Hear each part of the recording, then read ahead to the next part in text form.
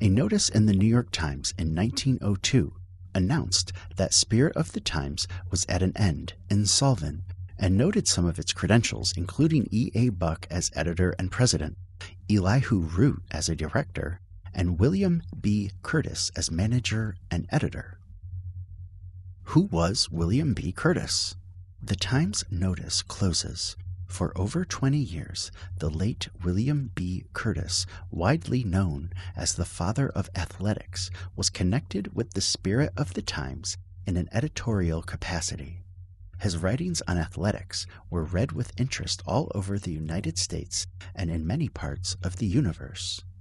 While an internet search for Father of Athletics will bring up many results, Curtis was considered so primarily because, as the Transcript Telegram wrote, 1. In his youth, in which he was a famous athlete, some of whose records have never been broken.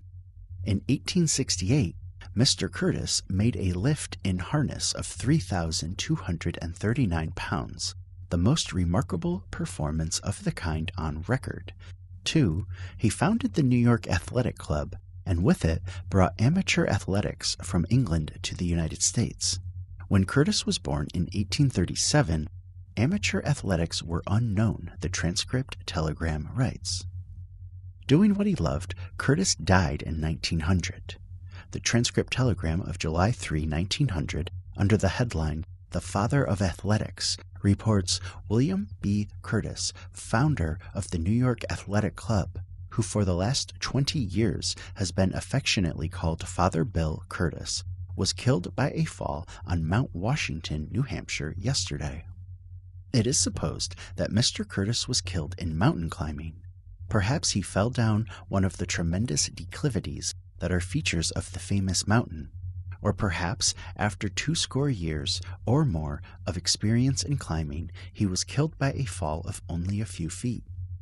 One of his peculiarities was to never wear an overcoat, even in midwinter. Mr. Curtis was the founder of the Fresh Air Club, and he met his death upon one of its regular outings. Every summer, members of the club make a 3-week tour through the White Mountains. 5 days after their deaths, the New York Tribune reported that they were caught by a fierce storm and they died of exposure while trying to push on to a place of shelter.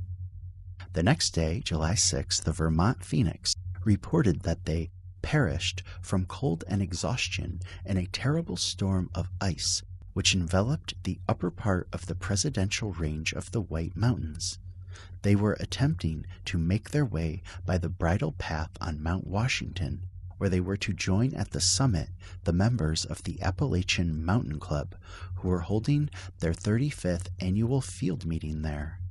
Curtis's body was found at Lake of the Clouds, 2 miles from the summit, and Ormsby's body was only 1/8 of a mile from the summit. The storm was the most severe ever known on Mount Washington in the summer. Icicles 12 inches in diameter hung from the eaves of the summit house, and the platform in front of the house was covered with several inches of ice and sleet. The wind was so furious that it would have been suicidal to have ventured a dozen feet from the platform.